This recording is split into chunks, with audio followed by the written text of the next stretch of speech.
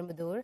She's there at the Bharat Jodo Yatra. Purnima, we saw there was a music recital being made there. And what else is on the schedule right now at Sri Perambudur? Well, before kickstarting his yatra, Rahul Gandhi had come to Sri Perambudur to pay respects to his father and also former Prime Minister.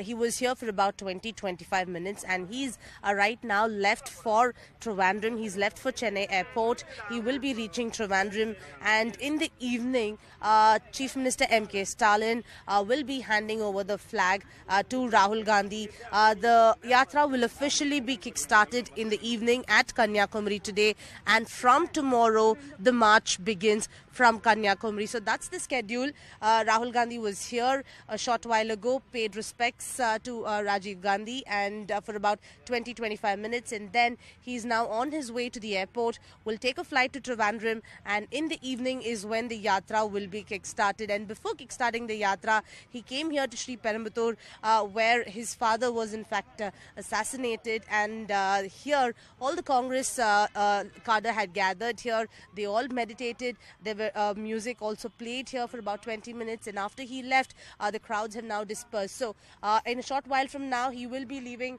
for Trivandrum, and from there to Kanyakumari, and evening is when the official yatra will be kickstarted in the presence of Chief Minister M.K. Stalin. Well, Purnima, it's interesting that he chose to kickstart it with M.K. Stalin. Can you tell us about the equation that the two of them share, Rahul Gandhi and Stalin?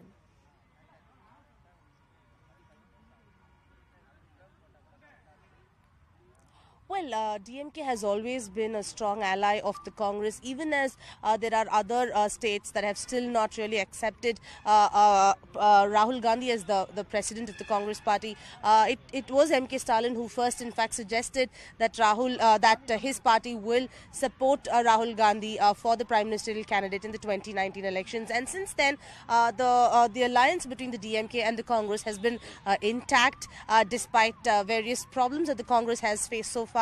And even now, when Rahul Gandhi will be kickstarting the yatra, that is going to happen in the presence of Chief Minister M.K. Stalin, even as there are other parties that are still trying to rope in M.K. Stalin to support a third front of sorts.